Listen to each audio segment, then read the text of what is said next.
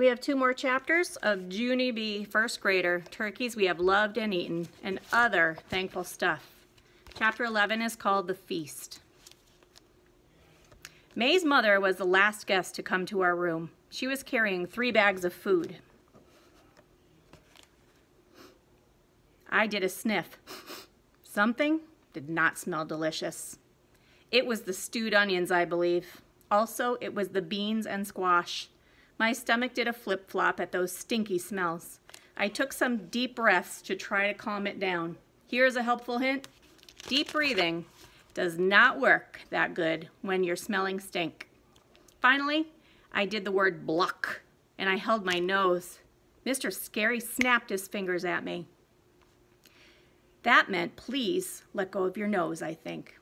After all the guests were sitting down, Mr. Scary said a welcome speech to them. Welcome, everyone. Welcome to our feast, he said.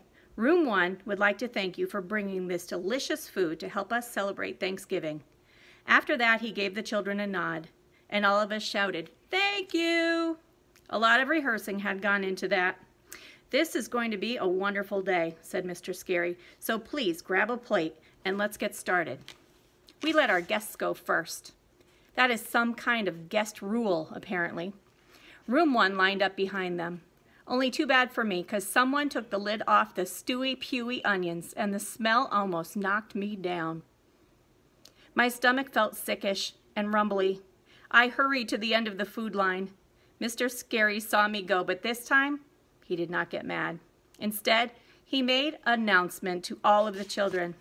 Boys and girls, today is a celebration of all the things we're thankful for. And since each of us is thankful for different kinds of food, just take the food you love most and enjoy every single bite. All of us did a breath of relief.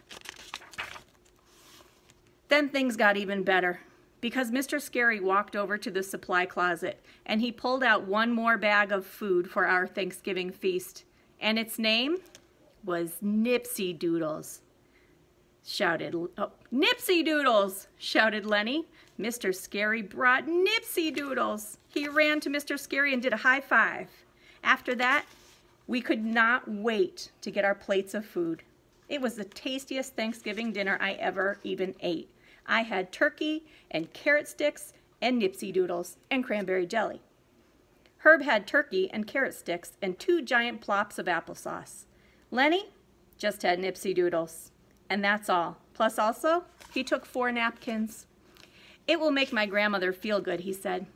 After we finished eating, all the children walked around the room, and we thanked our families for the food they brought. Thank you for your crunchy carrot sticks, I said to Herb's grandmother. Thank you for your huge big turkey, I said to Lucille's Richie Nana. Your napkins were delicious, I said to Lenny's grandmother. After that, I thanked Mother and Grandma Miller for the cranberry jelly. Then Grandpa Frank Miller picked me up, and he spun me all around real happy. Frank would be fun in my real actual class, I believe. After we got done with our thank yous, Mr. Scary said he had 1 more happy surprise for us. Then he looked in the hallway, and he did a nod. And guess who came in next? Mrs. Gutzman, I shouted. It's Mrs. Gladys Gutzman. Mrs. Gutzman is the bestest lunch lady in the whole entire world. I sprang out of my seat. Hello, Gladys Gutzman. It's me. It's Junie B. Jones. Mrs. Gutzman was holding 2 pie boxes in her hands. She put them down and waved at me. Hello, Junie B. Jones. Hello, children, she said. Congratulations on winning the thankful contest. She took out a pumpkin pie and she held it up for everyone to see. Boys and girls, I baked these pumpkin pies for you myself, and I used my own family recipe, she said. These pies will just melt in your mouth. Lenny looked at me and rolled his eyes. Mine will be melting in the cleanup sink, he said. Ditto, I said. Ditto is the grown-up word, for mine will be melting in the cleanup sink too. Herb's face looked bluckish and sickish. I just want to get it over with, he said. Lenny nodded. Let's do it, he said. Let's hurry up and get our pie, and then we'll do a quick spit in the cleanup sink, and it will be all over. Mrs. Gutzman started dishing out the pie. Me and Herb and Lenny took a deep breath. Then we quick ran to the pie table, and we each grabbed a plate, and we ran to the cleanup sink speedy fast. We looked at the pie, we made sick faces. Then we took another deep breath, and ready, set, go. All of us shoved some pie in our mouths.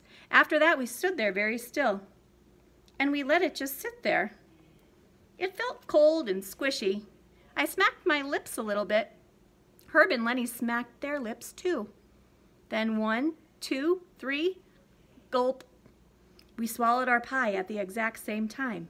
And wowie, wow, wow, that stuff was delicious, I tell you. My head had confusion in it.